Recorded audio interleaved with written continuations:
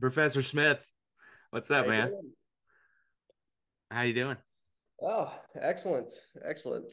Nice sleep in day for me. Oh, okay. So you're not limited on time before we get going into this thing. Okay, good. Because we're gonna do a deeper dive into your story, buddy. First of all, I told mom before we got recording here that you and I have aged well. We look about the same as we You did in high school. do. Yeah. At least I'll say that for you. I don't know about me, but I'll say that for Oh you. no, man, you look identical. Let's go back to Carmel when we first met. Jesse Smith is our guest for today's podcast. JBK on air, episode number 133. So it's been an ongoing process with this show. One of my longest tenured colleagues in broadcasting, going back to our days at WHJE and CHTV. Grow up in Carmel originally? Yes, born and raised. Okay. And then you knew that my parents, I've documented this before. Mom was a published author and dad was a musician. What were your parents' jobs growing up?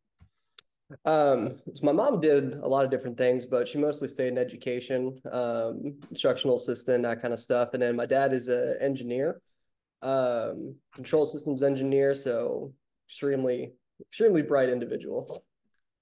What kind of, if you wouldn't mind, go into like that type of engineering. What does he handle day to day? So a lot of stuff that he did was government contracting stuff. So from my understanding, a lot of the stuff that he had to do was pretty secretive. Okay. Yeah. He can only tell me so much. But from my understanding, a lot of stuff that he did was control systems within different sort of military aircraft. So Oh, okay. a lot of the guidance stuff, a lot of the, if you press a button, it better go do what it needs to do. Wow. So don't mess with your dad. He's the technical side of No, all he that knows what stuff. he's doing. He knows what he's doing for sure.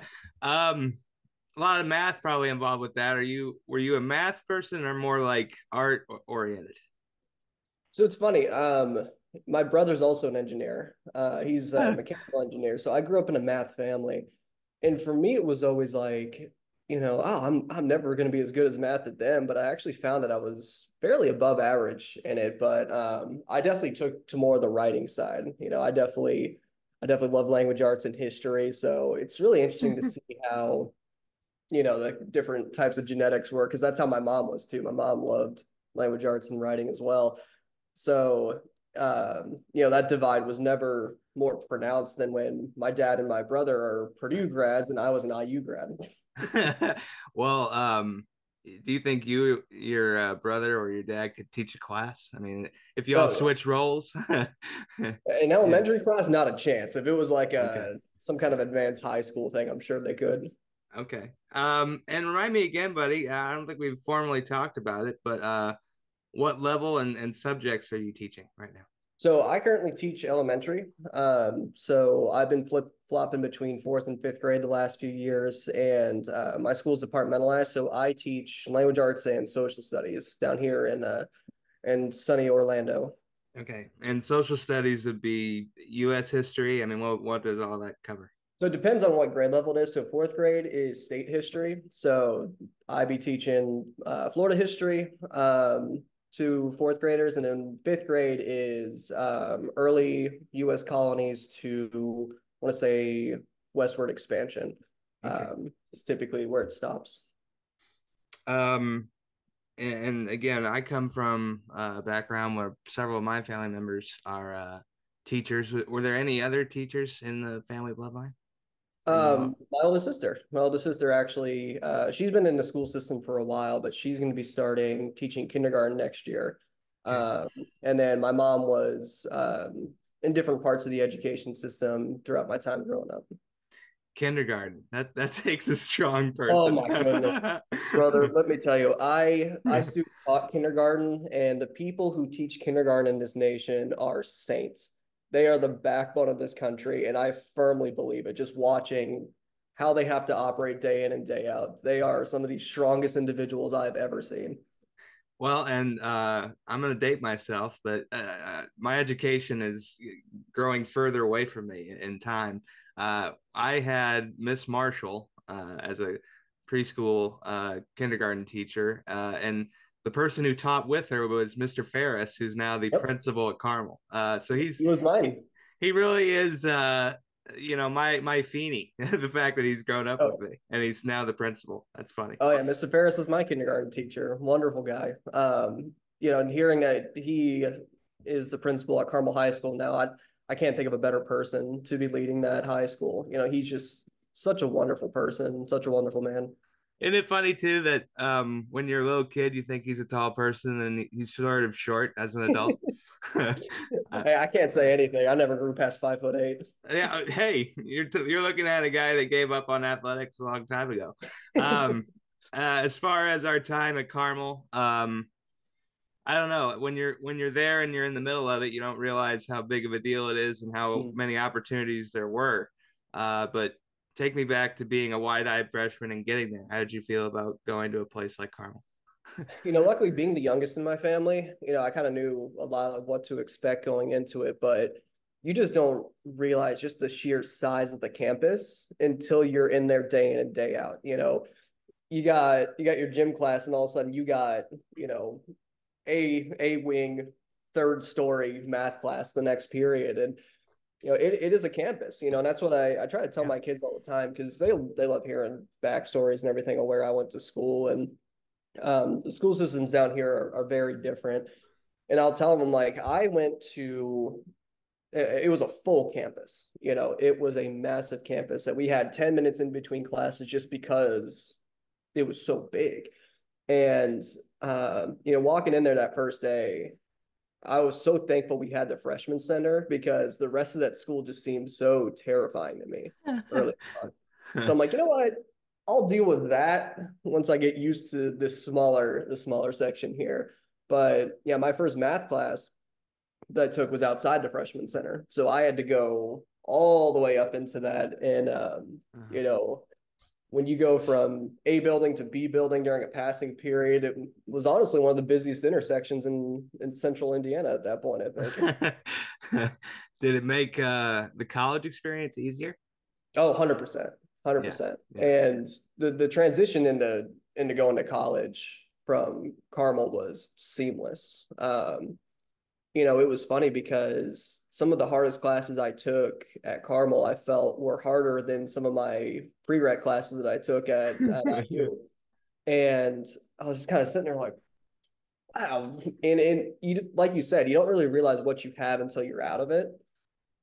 And just the preparedness that Carmel has for their students is unparalleled, I think. I was ready to go. Who were your favorite teachers?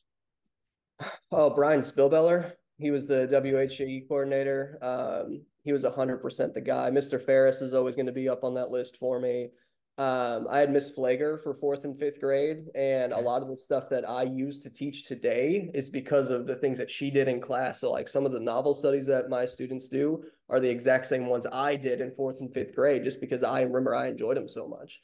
Mm-hmm. So Miss Flager, absolutely wonderful. There's just countless people. Miss Parents I had in second grade, Me wonderful too, human. buddy. Yeah. Oh yeah, I First think. and second grade. I had her Oh for yeah, her first year in first grade, then she moved to second. So she just taught me how wonderful to people. she taught me how to read, Miss Parent. God bless you. Again, thank you for teaching me how to read. That was gonna be my an important one to get an idea of what the education is down in Florida. Because it is a red state. I'm just gonna be honest with where we are. Yep. And I'm concerned about the reading level of the generation coming up. But what are the struggles that you see among students that you teach?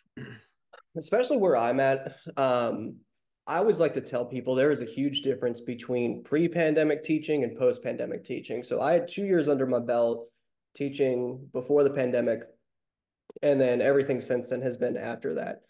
And it's just a different ballgame. It is a completely different, it feels like a different profession in a sense, just because of how much has changed and how much the kids have changed. So for me, I think the biggest challenge that I have had as far as like getting into the weeds for education and teaching is the difference in levels all the way across, just because some of these kids that came in, they had very different experiences during the pandemic. So trying to figure out where learning gaps are because they're not linear. some kids might really struggle with comprehension over here, but they have high vocabulary, which doesn't make a ton of sense. But that's just the way it is because of how uneven everything was during the pandemic. So that has been the biggest challenge the last few years, is trying to figure out where each individual kid is and trying to bring the entire level up for everybody. I think we'll see that start to level out, at least where I'm at, in late elementary in the next couple of years, because a lot of those kids weren't in school during the pandemic. Once they start coming up through that system, things will level out. But for that generation of kids that was in school during the pandemic, there has been kind of this overdrive for teachers to figure out where these learning gaps are. Because like I said, normally when you have a student who is below grade level in reading, they're going to be kind of in the same spot or close to the same spot in all the skills. Mm-hmm. Whereas now we have kids who have skills up here and then a different skill over here. So we have to figure out how to find that balance and figure out how we can get everything up to a certain level without sacrificing where they are and their higher skills, but also paying attention to those areas of need. Well, and in a TikTok world and where everything is a Zoom meeting, I can't imagine trying to keep an entire class's attention virtually. That would be very challenging, I think. Oh, it's incredibly difficult. And that's the toughest part because, it's funny. When a kid's not paying attention on camera, there's nothing you can do. What are you gonna do? Send them home? They're already Yeah. That's right.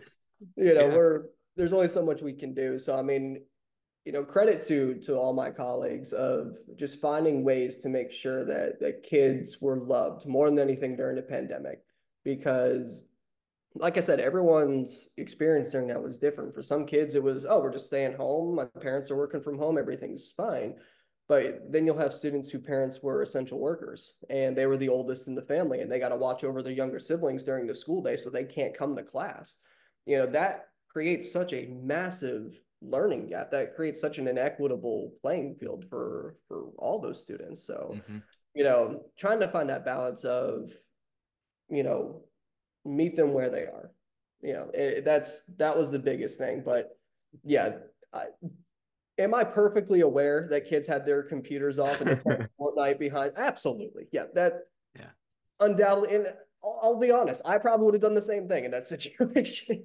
Yeah, definitely. I was thinking too, you have access to a teacher's lounge. That was always like the holy of holies that students couldn't access. Is there any good perks to being a teacher? At least at my school, our instructional coach, she's an incredible person, but the biggest perk that I think I get from the teacher's lounge is the fact that she gives us a chocolate bar every Monday. She just randomly started it one day, so every Monday I walk in, there's a Hershey bar just sitting in my little mailbox there. I'm like, this is pretty nice.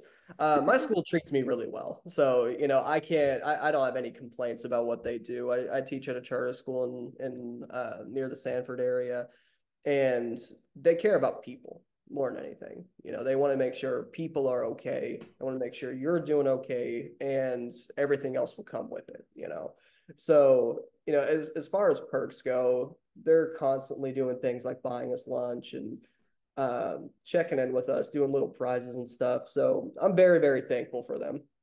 Summer's off. Oh yeah, summer's off. And it's one of those things. It's nice to be able to refresh. I work more hours than typical during the school year, so work hours tend to balance out. And that's what I try to tell people. Like, oh, you get so much time off. I'm like, well, I do work a lot extra during the school year. But it gives me time to retool, to, reflect. And then once middle of July hits, I start, getting that itch to want to go do some more things and, get myself ready for the upcoming school year. You sponsor any clubs or coaching, anything like that Oh outside? yeah. I've done a lot of things throughout my time. I taught high school for a year and I was a track coach that year, had a lot of fun teaching throwing, which was my thing back in high school. And then currently I actually created our school newspaper. It's the first paper in our school's history. So we started it from the ground up. So I still got that journalistic thing within me that I feel needs to get done. But yeah, we've been running that for 3 years. My wife and I work at the same school, and we we sponsor that club and run it from 5th to 8th grade, and we have a really nice time with it. More men becoming teachers now? I think it's about the same. I do.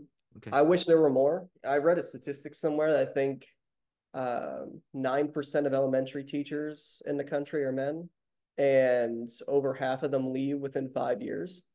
So it's sad, it's I feel I really am an anomaly. So at my school, we do have some really solid male influences. We have one of our specials teachers is a male. Our PE coaches are both men, but as far as like classroom teachers go from K to 5, I'm the only one. And that's been pretty common throughout my entire career. It's either been me or one other person. Middle school and high school are going to have a lot more men in there, but in elementary, it is pretty slim pickings. They talk about code switching between cultures and different things, but as a teacher, you probably have to be able to code switch between an age group. Like, is it different talking to a fourth grader than it's not? That's different than talking to Ashley. Right. Yeah. Oh yeah. How do you handle that as a teacher? It's funny. I actually do it less than you would think. And I think part of that is just in my style that kids crave authenticity. They really That's do. true. And you don't realize it until you get there, but they can tell when you're putting on a show. They can tell when you're going into like teacher mode and when you're being who you are. And I realized that really early on when I was in my first year of teaching that the kids wanted to see who you actually were, to obviously, a certain extent, but I talk to them quite a bit in a way that I would talk to really anybody else. And that authenticity builds trust. And I think that's the most important thing is that kids need to know that they can trust you. They need to feel safe with you. Right. And they want to have that authentic relationship with you. But yeah, there are definitely times where, at the end of the day, I'm just like, I cannot talk anymore. But it's funny. I tell them all the time, like, if you see me in public, I'm going to be the exact same as I am right here. Yeah. What you see is what you get. I'm not putting on a front for any of you guys. This is who I am. And, I always say kids need to be loved. Well, they need to be safe first, then they need to be loved, and then you can teach them something. So that's how I've always seen it. Did you ever see any Carmel teachers in public, man? That's like seeing a dog walk on its hind legs. It's a strange occurrence seeing your teacher in a public place. Bro. It is, especially when I was in college. I'd see them and I'd call them, Mr. or Miss whatever. And it'd be like, oh, we're both adults. You can call me my first name. I'm like, absolutely not. Nope, you are always going to be teacher name to me. Yeah.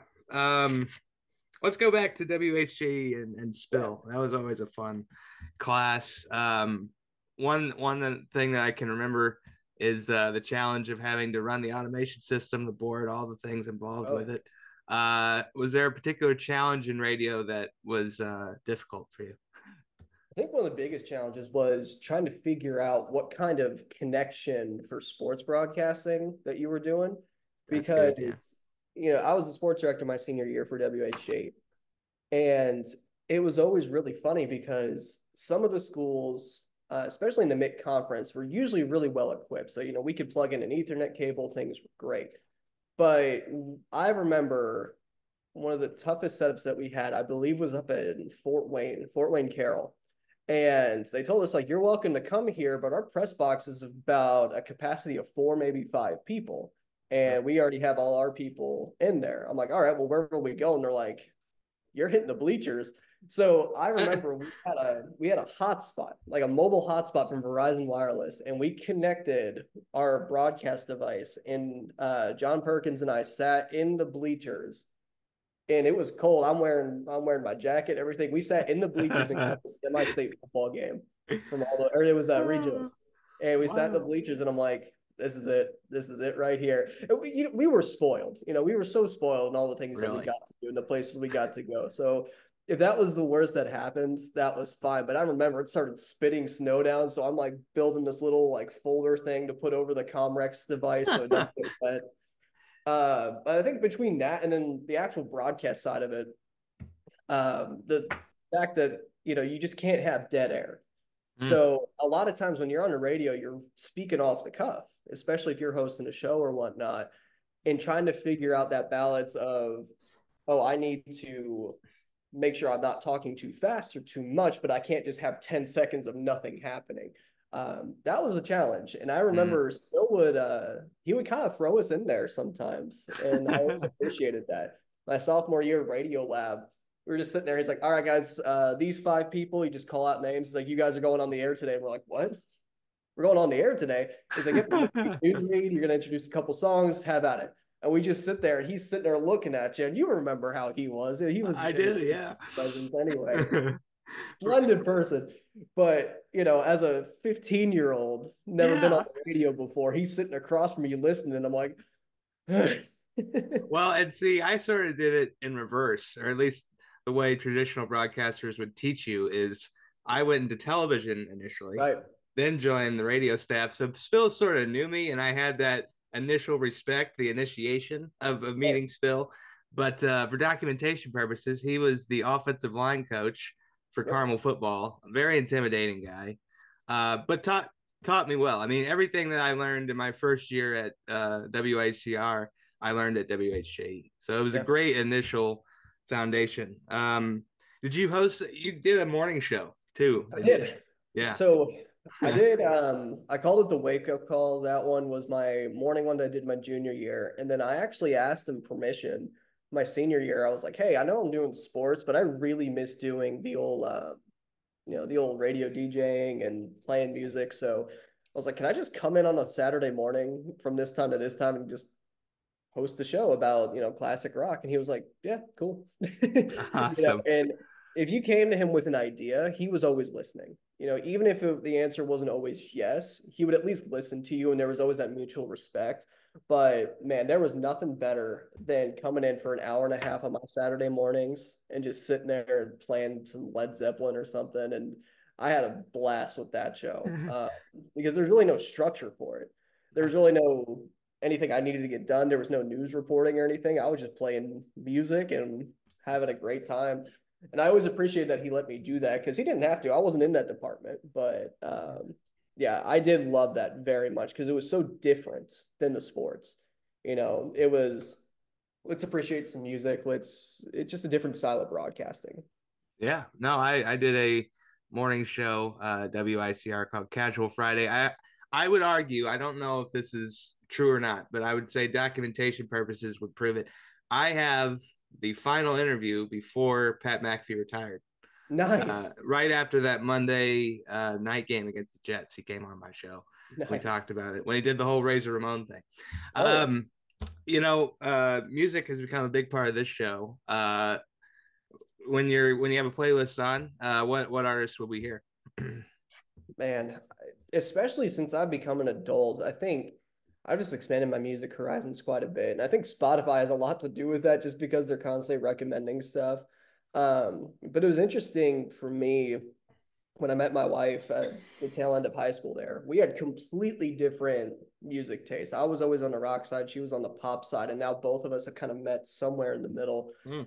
Um, Lately, I've been really into a lot of what Metro Boomin's been putting out. Really like a lot of his stuff. Okay, cool. Which I know me from years ago is probably a big surprise for That's you. a shift. Yeah, that's a shift. Um, Still doing my Coldplay thing that I've been doing for years. But I went through when Guardians of the Galaxy Volume 3 came out last year. I went through a strong 80s push at the end of last year. So Okay, late 70s, early 80s stuff, Heart, Crazy on You, that kind of stuff. So awesome. honestly, just kind of whatever I'm feeling. I have an unhealthy amount of playlists that I've made at this point, and just it goes based off of mood at this point. What about workouts? What are we doing with it? What kind of music? Oh, goodness. Let me pull up my workout playlist actually. And in Florida, good weather year round. I mean, I'm sure there's several Oh yeah. options. Oh yeah. And for me, it's funny because everything's opposite here. In the winter months, you're staying inside. Up in Indiana, it's November to March. You're staying inside for a lot more stuff. Here, it's the opposite. November to March, you're outside every day. Like you got to be outside every day. Yeah. Uh, June, July, August, a Few little warm, hours. a little warm there, Yeah. Yeah. a little warm. Let me see. How often do you go to the beach? I mean, I feel like if it's there all the time, you wouldn't necessarily be going constantly. You know, it's interesting. So we've lived in a couple places in Florida since we moved down. So the first place we lived was an area called Port St. Lucie, which is actually where I'm at right now. My wife's parents moved down here, and we went to the beach all the time. In Orlando, we're about 45 minutes or so from the ocean. Um, we probably try to hit it once a month or so. And I think that's still more often than most people that live in the central part of the state. I love the ocean. I could go every day. I really could. If the insurance premiums weren't insane, I could try to live on it. But What about Disney World? Y'all frequent that place? uh, almost an unhealthy amount. Yeah. Okay, yeah, We're annual sure. pass holders. I want to say we had something crazy one year where we had over 100 park admissions with our annual pass one year. Uh, And where we just, you scan into the park at least 100 times, something nuts like that. My wife grew up coming to Disney quite a bit, so she loves everything about it. She's a big Disney person. I go for the food, man. The food there, find it in the okay. right spot. It's a good time. So yeah, we live about 20 minutes from Epcot. So we are constantly going to Epcot, especially because it's just an easy in and out. For folks who are going for their very first time, do you have any recommendations? Um, definitely definitely plan ahead and understand that if you're going for the first time, unless you're going to be there for a couple of weeks, you're probably not going to hit everything. Um, go with the flow. You're going to have your preferences. So, like for me, my favorite ride is the Guardians of the Galaxy roller coaster because they're blasting music in your ears. You're going around, but not everyone's going to like those rides. But for me, the biggest thing that I can say, just go in and be flexible because things happen. The Pirates of the Caribbean ride there is almost 50 years old, or it is 50 years old. It's Yeah. going to break, right? It's going to break down sometimes. So be ready to go with something else. Not everything is going to go to this rigid plan. And I think that's what I see a lot of people do. They get so stressed out. They're like, oh, I need to do this, then this, then this, then this. Just go in with an open mindset, a loose plan, and everything doesn't go that way. There's so many opportunities to do some fun things.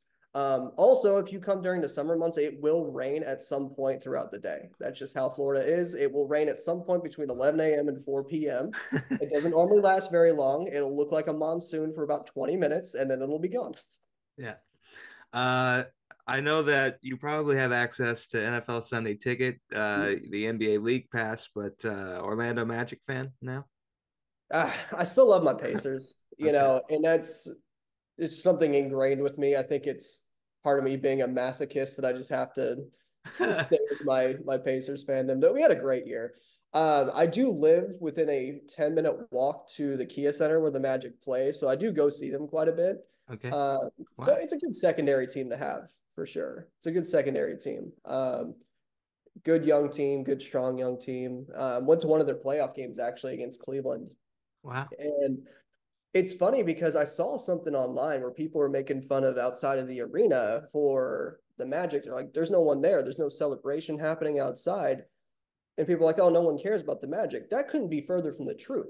They just weren't there at the arena. They're downtown. So there's an area in downtown Orlando called Wall Street that everyone goes out to. There's a huge party for the Magic out there, but the TV cameras aren't pulling that from a couple blocks away. They're pulling from outside the arena.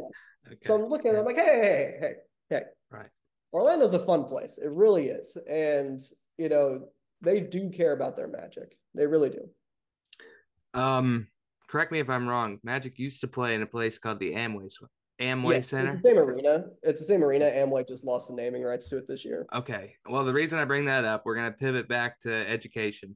Betsy DeVos, who Yes. was the Secretary of Education, You did not was just do the MLM uh, segment. that's the best segue in radio right here. Was at one time part of the Amway fortune. Um, I have to talk about politics with where we are in the world. Republicans are wanting to dismantle the Department of Education, where that leaves us with no like baseline standard, essentially, right? Like that's what I'm worried about, especially as someone with a disability where they need IEPs. They need individual attention to get to where they need to be. That's all I'm saying. No, I agree 100%. And, part of that, I appreciate our IEP and 504 systems. I really do, because it's about accountability, right? I know that I'm going to give my absolute all to all my students, all learners, and I want to make sure that that is the standard across the board, and it's a form of quality control. It really is. So when I hear people talking about dismantling the Department of Education, is it highly inefficient? Yes. Is it infallible? No. But is it necessary? And the answer is yes. And I think people need to worry less about dismantling the education system that we have and more about reforming it. Yeah. And also understanding what actually is happening. And that's been the harmful rhetoric that has happened since the pandemic, especially, is that people don't actually know what's going on inside classrooms. They think they do, but the issue is a lot of people who go to school, who go to a public school growing up, think they understand how the schooling system works. Mm-hmm. And until you're on the inside of it, working it day in and day out, it's impossible to know for sure. But because people went to school, they think they know what's best for education overall. And that's been the frustrating part, because I'm not going into O'Reilly Auto Parts and telling people like, no, it should be this part, should be this, right? Mm-hmm. Because I don't know. That's not my thing. That's not what I do. There's a complete lack of trust in educators on the ground level. And that's where this all stems from. And that's the frustrating part. And that's not everybody, mm-hmm. but there is a very loud group of people who are really making our jobs more difficult. And that's been the most frustrating part, is that if you just came in, sat in my classroom, right, and looked at what we were doing, you would understand that so much of what is being put out there that people are saying, oh, schools are doing this, schools are doing this. Right. That's not happening. It's just not happening. It hasn't happened anywhere at any school that I've been in, any classroom that I've observed. It just isn't true. And that's the frustrating part, is we got to get back to the point where we can trust our educators again, because we went to school for this. We are experts in this. This is what we do. Trust me. If I didn't enjoy what I was doing and I didn't care about the well-being of my students, I would not be doing this, mm-hmm. right? Mm-hmm. I could get paid more to do something else, Yeah. And that's the thing. I do this because I love this. And luckily for me, I haven't had any major issues with parents or anything, because I go into it with, they're going to try to do what's best for their child, what they think is, and I'm doing what I think is best for their child as well. And if everybody is on the same page with that, you tend to find common ground. And if they genuinely believe that you are there for the best interest of their kid, they're going to work with you. Yeah. And you go in with that attitude. But that's been the most damaging thing, I think, the last several years, is that, all people message me, they're like, is this happening? Is this true? And it's just wild accusations of things that just are not happening. Now, wait a second. Let's get into that, because yeah. Governor DeSantis is, his policies are pretty extreme. Yes. I mean, we're dealing with book banning, right? That's going on actively in Florida. Mm-hmm. I've seen reports of book burning. Like, that's Nazi level stuff. Yeah. I mean, am I saying something that is not true in saying? No. I'm 100% with you on that. And that's been some of the frustrating part, is that, one of the biggest mistakes I make is whenever I see something about Florida education, I start scrolling through the Facebook comments, which it's just, yeah. Reading things like, teachers are indoctrinating our kids. No, we're not. We're trying to get them to sit down and stop flicking the kid next to them in their ear. Like, I did not get into this to indoctrinate students. I got into this because, one, I'm passionate about it, and two, because I want to help the next generation be better. That's why I do this. That's why I love it. And that's why I've been doing this. It's going to be my 7th year coming up. So that's the part that I think is harmful, is that word, that indoctrination word. And it makes my eye twitch a little bit when I hear it, because it's just not true. It just doesn't happen that way. Yeah. So yeah, with the whole book banning thing, I've heard so many people try to justify, with this, it's parental rights, it's this, it's that. At the end of the day, right? With any library, with any sort of situation in any school that I've been in, there is a group of books. So let's say it's Harry Potter, right? Harry Potter has some violence and stuff in it. At Mhm. certain schools that I've been at, they do not allow students below a certain age to check those out without parent sign form, right? That's just the way it's been. It's that simple. It's that simple. And they keep track of it. And the kids who want to check those out at a certain age, they get permission from the parents, they get the book, we move on. Right. It's that Mhm. simple. And it's just this big, huge, overblown thing that turns into a culture war. And unfortunately for us, we don't really have any defense on that, right? When Mhm. people are saying things, especially coming from the top of our state, our governor is saying these things about us, people start to believe it, and we're like, ugh. And it's already scary enough. It's already scary enough being in a school building, right? We have monthly code red drills for active shooters. I was My gonna ask you. kids, Yeah. yeah, yeah, my kids know what to do if there's a gunman in the building. That's sick. They're 10 years old, you know? Well, I think about Parkland, and as somebody with a disability, I've had the fortune to stay home, but I am the slow moving target that the shooter would look for. I mean, I can't imagine being a kid now. No. And COVID too, an Oh yeah. active airborne disease that nobody's masking up for. Oh yeah. You know, That's been that was the tough part, because at the beginning of the pandemic, there was this just celebration of teachers that was really cool. And I loved it. People are like, oh my gosh, teachers are great. They're the best. As soon as we went back to school, it flipped 180 degrees, completely flipped over. And it went from genuine appreciation to hostility. And I'm not quite sure why it happened or how it happened so quickly either. this is But between teachers. this is like just between, like, from pre-pandemic to post-pandemic, Okay. like, not between teachers, but like it feels like the general public to Okay. educators. Well, I just didn't want your colleagues to be like getting combative in the teachers' lounge. What are you wearing a mask for? You know, that sort of thing.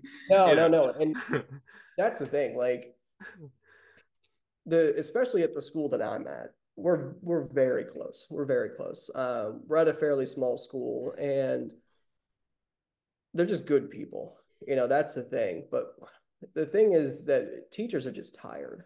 They're just tired. They're dealing with a lot of stuff. And again, we're here because we love what we do. You know, are you always going to hear stories about certain ones who are in any profession? Yes. But the vast majority of people who are in education now are there for the right reasons. And my worry is that this rhetoric is going to cause people not to go into it, because there's always the stereotypical, oh, teachers don't get paid a lot, they don't do that, right? There's always going to be that side of it that is a different discussion than what we're having now. My worry is that Florida already has a massive teacher shortage, a massive teacher shortage. Mhm. If we continue with these types of fantastical stories and things like that, it's going to get worse, right? Because I've seen so many of my good colleagues leave and go do something else just because they don't want to deal with it anymore. And I get that. I get that 100%. I'm still here. I'm still going. I'm getting my master's degree right now from UCF, and I worry. I really do. I genuinely worry about the future. Well, and hopefully you're not arguing policy with a fourth grader, and they have a mind that can be molded, and there can be empathy installed in there. But have you dealt with, like, again, in this social media world where no information is verified, that there really is no central baseline truth anymore among average Americans? You kind of have to see where the person's at before you can kind of Right. begin to decode them. You know what I mean? Luckily for me, they're still kids are still young, when they get to me, 10, Yeah. 11 years old. Right. They do have a mind of their own. I think I think this age group is actually capable of so much more than society leads on or lets you believe. They're incredibly smart. The thing that I have noticed about this generation of kids is that,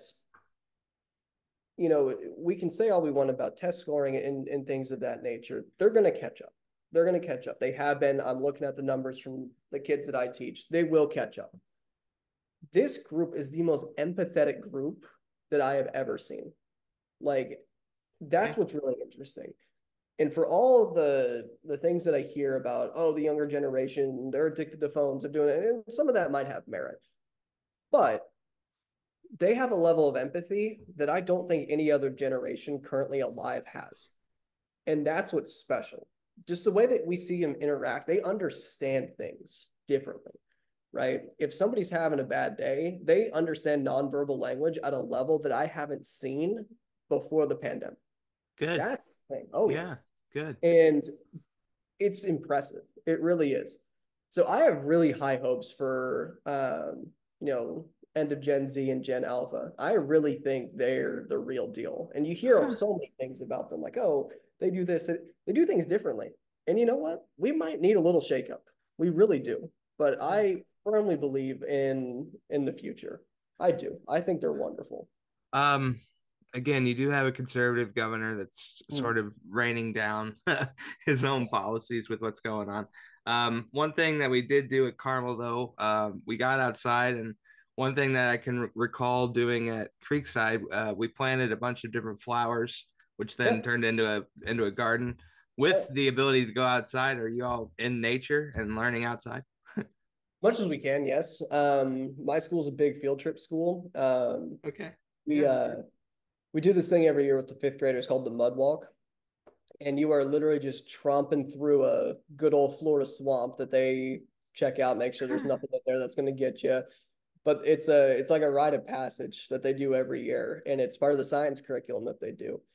And it is the funniest thing because we're going through this little creek that you can see to the bottom for the most part, and then you got to climb up this like little mound of mud, and your shoes, your pants, everything gets destroyed. And I love doing it. It's at the end of the year that we do.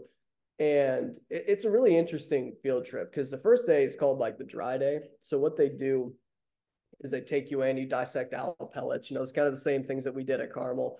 But then that second day, you are in the curriculum. You are actually tromping through everything. It's just always funny to hear him screaming and I'm getting wet. Like, yeah, tromping through mud. That's what's going to happen. Kid loses a shoe. Um, I had this one kid a couple of years ago he was a little guy, and the mud was coming up to about my hip. That's how deep this mud was. And I'm like, Dude. we're gonna lose him if we Yeah. We need the parent to sign a permission slip then. Sorry, Oh we yeah. lost your kid in the mud pile. Yeah. Let me see. What else were we gonna get to here, buddy? Is there a good I'm sure it's probably like a standardized food supply for all different schools, but do they have a good lunch or anything like that? What's the They lunch got a like? really good pizza. I can't even lie. Like Okay. every time I walk in on pizza day, I'm like, I think I'm buying pizza today, actually. When I All first right. started working at this school, I asked the kids, I'm like, the pizza good? And they're like, yeah, it's actually really good. I'm like, all right, I'll go get a slice of pepperoni. Um, Honestly, for the most part, I think school lunches are very different than they were for us. And Orchard Park was great. I loved Orchard Park. I still crave the chicken tenders from there every now and then. But they give you a little barbecue sauce. That place was great. But yeah, for the most part, they get a decent side with it too. Because for us, we always had like the fruit, the applesauce, things like that, just kind of going down the line. They get like a legitimate side. So I think one of the days they get orange chicken, but they get a full side of rice to go with it too. I'm like, man, that's Awesome. cool. Yeah. Um, one thing that I hope for you, Jesse, is that you get to be a dad. Does it feel like you get a new set of kids every year being a teacher? It does. It does. And um, that role for me has really changed quite a bit since my teaching career began. Because I mean, when I graduated college, I was still 21. So I was still very much a kid myself. Starting my career, but As I get into my late 20s, I look at it very differently, and you're always going to have those kids who accidentally call you dad instead of, by your name. It's always funny seeing their faces turn beet red, but no, I do take that seriously. I think being a positive male role model is not something I take lightly. I think that's extremely important um, for kids to see. And it's been a pleasure working with my wife the last several years too, and the kids get to see what a healthy marriage looks like, and her and I get to be on the same planning team. It's cool, and but it's definitely something that I think about a lot, probably a lot more than people realize, is how I interact with kids and the language that I choose to use with kids. And that changes from individual to individual. If you and I were in the same classroom, they wouldn't talk to me the same way they talk to you. Because we're different people. We react differently to things. So understanding who you're teaching and understanding how you interact with them matter, right? For some kids, they need a little more tough love. For some kids, they need they need to feel loved before anything can happen. So that's always been, I think, the most important part of my job, honestly, is trying to figure out, how I can build that trust with them and build those relationships. That's the most important thing. If I could say anything to any brand new teacher, is build relationships with your kids first, because when you do, they want to do right by you. They want to make you proud. They want to do those things to work for you. Mm-hmm. So Mm-hmm. if anyone's ever having trouble with a kid, try to reach them and try to reach them where they are. How long have you and Ashley been together? We've been together 10 years. 10 years. We got together our senior year of high school, and we've been married for 8. Married for 8 wonderful years. So, and what age did you get married? Being 8 years ago? I had just turned 20. She was still 19 years old. Wow. Yeah, we were young. No offense. That's a rare thing to get It is. married that age. Did any part of you want to wait or date other people? I hate to say that, but I don't No, know. it was Yeah. weird. I never thought that'd be me. I never thought I'd get married that young. Legitimately, like 100%, because, late high school, I was still considering going into broadcasting, and I'm like, I'll be moving around all the place, I'll figure that out later. And it just kind of happens. For me, I'm a spiritual guy, and sometimes it just feels like God brings someone to you, and every single moment that we've had it's just been delightful. I can't imagine somebody else fitting that role in my life the way that she has. And I 100% mean that. I'm more in love with her now than when I married her, and that's the God's honest truth. It really is, because we've done a lot of things, a lot of really cool things together. Both of us being teachers has been awesome. I have a career counselor, built in right there. She knows exactly the things that I go through. I know the things that she goes through. That's been great. And additionally, we get to travel together. And I've never questioned that decision. Right. I question everything. I have anxiety. Right. I question everything. Right. But that was the one thing that I know, no matter what else happens in my life, that is the one thing I know I got right. And that is an completely unshakable thing for me. But yeah, it was interesting, hearing some of the opinions that people had on that, Yeah. Yeah. early on. They're like, you sure? I'm like, I don't think I've ever been more sure. And the original plan for us, so I proposed to her right as we were starting college. And the idea was, that was pretty much me telling her, like, I am committed to you. When we have enough money to support ourselves, we'll get married. So the initial idea was that we were just going to be engaged through college and then get married at the end. Um, we both ended up getting promoted at our jobs and realized that we could support ourselves financially during that. And I'm really happy we did it that way, because we still had family close that could help us through those first couple of years of marriage while we figure everything out. But then when we moved to Florida, we had already had a couple of years under our belts. You know, you learn how Mhm. to argue, you learn how to live with each other's, differences in living style, and you learn to compromise. And I think that was probably the best thing that we did, was to get married at that point, because then we weren't trying to graduate, get new jobs, move, do all these things at the exact same time. We had time to kind of let the marriage breathe and figure it out. That's awesome, man. That's such a sweet sentiment to say to your wife. I'm asking, since you're both in the same profession, how has she made you a better teacher? That's a great question. She is the most empathetic human I've ever met. And Yeah. that rubs off. So she, especially early on in my career, when I was getting frustrated with like student behaviors or things like that, she would always try to make me, see the forest for the trees, try to see what lies within, versus this person is not, this student is not defined by their behavior. Something is making them behave this way. What is it? Is it lack of motivation? Is it something going on outside the school, right? What is going on that's causing this to happen, right? Because people don't like to get in trouble just to get in trouble for the most part, right? There's some sort of external thing causing this. So what is that? So she really challenged me early on in my career to figure that out, and that it just increased my empathy. So not only does that make me a better teacher, it makes me a better person, is being able to understand that different people have reasons for things happening, and whatever that might be, what can we do to fix it? Kind of situation. Um, where has public education failed people? I feel like at Carmel, I know, for example, I thought this was a really cool thing. My dad was a carpenter, so I didn't feel the need to take it.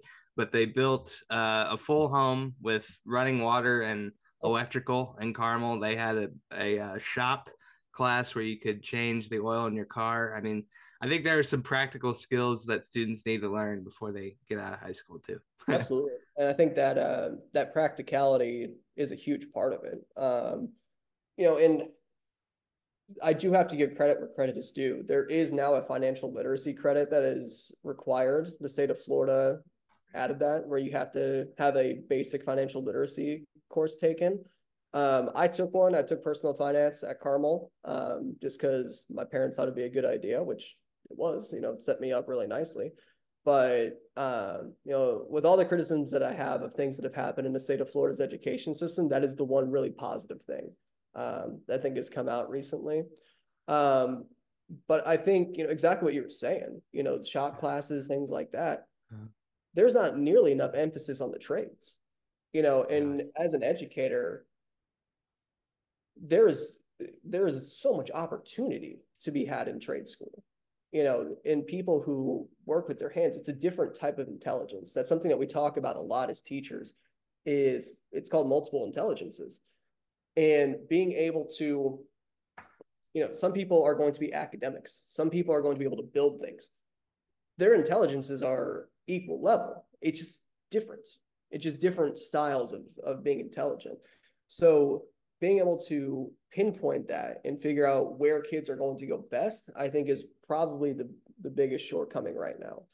Um, you know, being able to push those things like, hey, I noticed you can build things like no one's business. You should go into that. Stop trying to pigeonhole kids just straight into college, when in reality, for a lot of them, that's not where they're best suited, Right. right? They're best suited going out and learning from masters of their craft. So that's a big one for me. The second thing that I think is the over reliance on standardized testing. That's the one that gets me a lot, just because of the pressure that it puts on not just us as educators, but on the students. That's where it gets me, because the kids are so much more aware about what levels that they're at. They're so much more aware of how they perform than we ever were. Like for me, I remember getting my ISTEP results, looking at it, my parents like, okay, cool, and we moved on. Like we didn't have discussions with it at school. Yeah. It was what it was, right? So there is a hyper fixation on it. Do I think all standardized testing is completely evil? No. The problem is how we're utilizing the data. That's where it comes from. So standardized test is just a norm reference test. It is just comparing where students are on a level compared to their peers. That's all it is, right? And in reality, that data is helpful, right? To see trends, things that we're doing, things that we can work on. It is the high stakes aspect of it that is causing issues, right? So in Florida, the kids have to pass the test in third grade to pass third grade. If they don't pass the test, they're at risk of being retained. Okay. And that puts a ton of pressure on them, on not only just them, but the third grade teachers as well. It causes a lot, right? And all school accountability, all that stuff goes into it, from No Child Left Behind. All that is baked into it. So there is this inherent pressure that comes with it of being in a school during testing weeks, where it has to be, completely silent. And the kids get anxiety about this stuff. They do, because they have expectations of themselves, they have expectations from parents, they have expectations from us as teachers. So trying to figure out how to better utilize that data in a way that doesn't completely destroy the self-esteem of the students has to be done. It has to be done. How much control do you have over your lesson plan? Because they probably want you to teach to pass the test. I mean, that's one of the They things. do, and it completely varies. It does, based off of where you're at. Your school's guy will 100% determine how that goes. So early on in my career, I had more leeway than most people do in a public setting, but there was still you're expected to follow this from the district. Okay.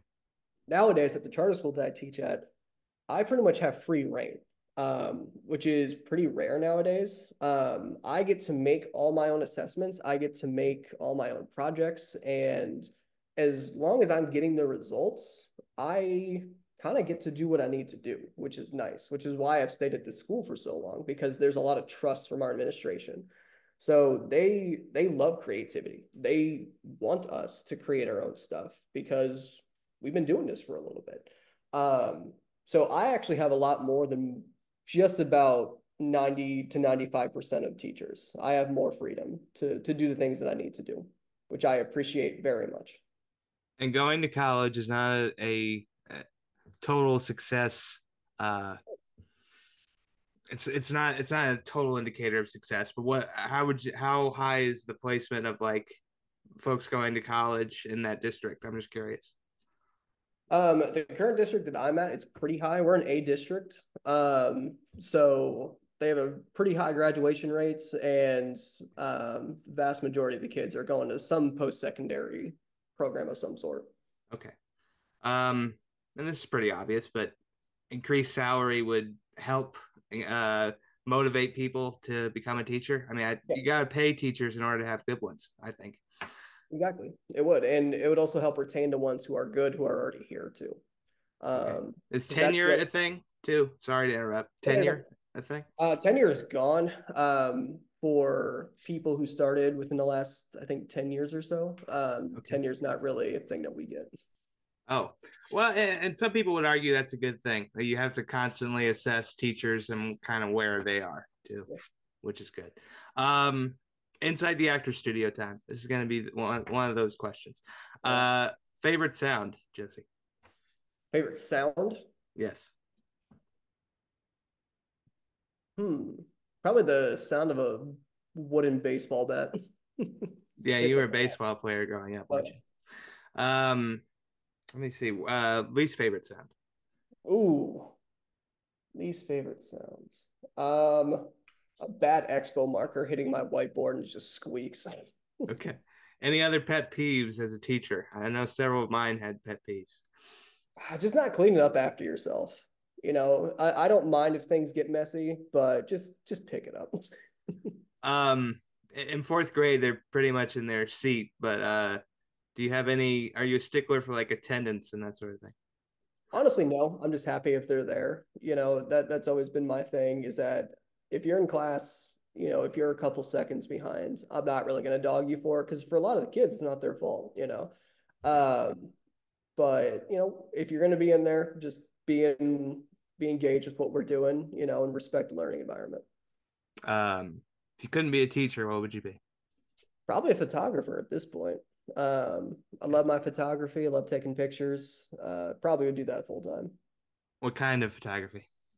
I'm a big like landscape and urban photographer. I have been doing more portrait stuff over the last year, just for friends and stuff. I shot a wedding last year for my cousin. Took engagement pictures for my friend Ben this year. Um, but yeah, mostly that landscape and urban photography. What job would you hate? Ooh, that's a tough one. What job would I hate? Probably something to do with medical. I respect the daylights out of everybody in the medical field. They're another industry that doesn't get the love that they deserve. But I just don't think I could live with the stress of having people's lives in my hand like that. Yeah, no, I totally agree. It's a different level of responsibility. Really is. And for me, and I respect this position, and you can make some money nowadays. A plumber or like sanitation, Oh anything yeah. having to do with that, not Oh good. um, let's see. Best advice you've received in your career? yeah. Probably to take care of myself. Yeah, Early on, that's one of the things that you struggle with as an early teacher because you're trying to reinvent the wheel essentially. And I remember my co-teacher Courtney, she's still a very good friend of mine. I actually just took her son's senior pictures, and she told me really early on, she's like, "You're not going to be able to teach effectively and be what these kids need if you're not taking care of yourself first and foremost." She's like, "You have to take care of yourself." So I build in a couple mental health days throughout the year during times that we have, long times where we don't have a break or like a long weekend or something. I'll build in days where I'm like, hey, next month I'm going to take this day off and, plan it way out in advance and just take a day for myself to stay home, play video games, go for a walk, just kind of take care of some things that I need to around home just to make sure that everything's going all right with me. good deal. So just so we'll document it here, any goals for the future that you have for yourself? Yeah, finishing up my master's degree in December. Really excited about that and heavily considering going for a doctorate in education at that point. Hey, all right. So I'm hoping in about 4 years' time, I'll be Dr. Smith at that point. And then hope to be a college professor, or I mean, That's what's the your hope? goal. That's the Okay. goal. I really think I would enjoy being a professor for teacher education, helping mold the next round of teachers and, helping out student teachers, things like that. Awesome. Well, Jesse, let me document this here, brother. You are without a doubt one of my favorite folks to work with from a broadcasting standpoint. You made everything easier, more fun, and was always professional. Like I never had to worry about you being underprepared. You always said the right thing, made me better, certainly. And thank you for choosing to be a teacher. It's exactly where you need to be, in my opinion. I appreciate that, man. I looked up to you quite a bit when we were at Carmel, especially, and even before that. Thank We you, went to buddy. the same elementary school, the same middle school. Yeah. We've been intertwined for a while, and being able to work with you was so much fun. I remember sitting in that unair conditioned booth and at Carmel. Yeah. That was a warm one. We had that spotlight on us, and I'm like, man, I'm gonna die heat stroke in here. Yeah. But we had such a good season. I think that was your senior year, my junior year. Getting to call games, that was a blast. And those are memories that I cherish forever. And even though my world didn't end up in broadcasting, that's still my go-to thing when people are like, oh, tell me something interesting about yourself. I'm like, well, I called over 100 games as a play-by-play or color announcer for my high school, over the course of several years. But yeah, I still have so many fond memories of that. And that's, I think, the part of high school I miss the most is Oh being yeah. able to call games. I'll do it every now and then. I'll be watching a game, I'll put it on mute. I'm like, can I still do this? And it's still in there. It's still in there. Got to If warm only up. I knew if only I knew then what I know now, I would have been so I much know. better. Yeah. For But sure. all right, man, before we get out of here, is there anything else you want to add? No, man, it's been great watching All right.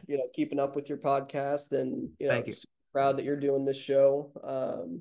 But yeah, for anyone watching, please thank a teacher, thank a Uh, teacher today. They need some love right now. Jesse Smith, ladies and gentlemen.